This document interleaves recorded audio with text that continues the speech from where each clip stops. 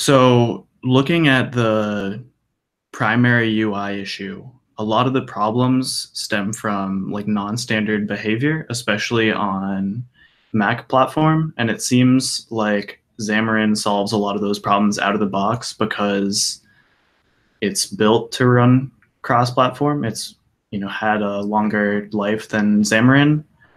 And as far as creating new issues, there's more community around, sorry, not new issues, new features. There's more community around a standard practice for doing so. And then lastly, you can put it on mobile, which is something I'm just interested in, but not a necessity. Okay, so I let Dan reflect on that, but before that, I just want to say that, yeah, it's so late in the project that systemic rewrite of the UI is just not even out of consideration, you know. But feel free to do whatever you want, you know. It's open source. So yeah. Go ahead, Dan. Thanks. I'll go ahead because Dan is one of the maintainer of Avalonia, so be careful of what you're talking about. Okay.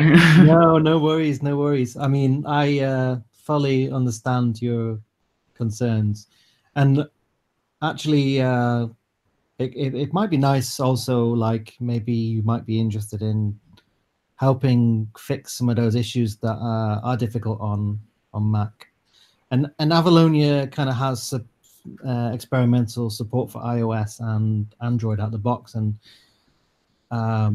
you know, it probably wouldn't take much work for somebody to fix up those backends and just get it to run on iOS or Android pretty quickly, you know. If but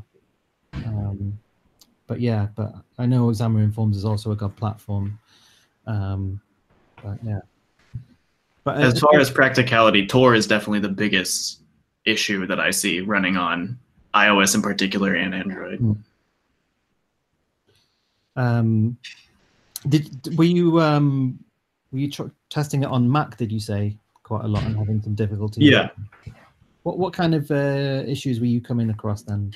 So the concept of quitting doesn't work in particular, and also I'm not sure what you call this, but the taskbar that would typically go on top stays part of the window rather than integrate with the system. Yeah, both of those issues are actually the same problem. And okay. I'm currently working to get that fixed in the next release of Avalonia, so it will have the quit menu integrated with iOS and have the file menus. So that's the primary one. It's pretty minor. Yeah. It's but for a Mac user, it's what you expect, right? So if it doesn't have that, it doesn't look right and it doesn't sit right in OS X. So yeah, it is one of the that's one of the main contributions to Avalonia that I'm gonna. Well, it's halfway done now anyway. It just needs finishing off. So the other issue I didn't mention is that it's unsigned, so you have to know how to open the program. It won't let you open it unless you right-click and then scroll to open. So for a typical user that's not familiar with that or not capable of doing a proper Google search, they just won't be able to open it. I've had 2 people who I've introduced the software to run it on Macs and be very confused as to why their system won't let them open, which I think is a signing issue. Yes, let me reflect on that because that has nothing to do with Avalonia. So the main thing is that we are building the releases not in the cloud, but on Windows and on Linux because they work nicely together, but Apple doesn't to work together with other operating systems.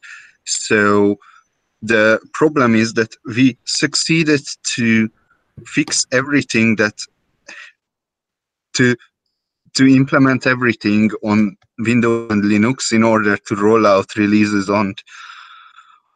to Mac, but only one thing that we couldn't find an open source alternative, which is the Apple's sign tool, which means if you don't sign the software with Apple's sign tool, then the OS X gatekeeper is going to complain. So what we have to do for that, and we are planning it, it's just not there yet, is that we have to some to incorporate some kind of Mac into our release process. Either build the whole thing on Mac, or just make sure the sign tool, or just run the sign tool through the. We have to do this in a secure way. Probably there are ways. It just it just works. So it's not an architectural issue or something like that.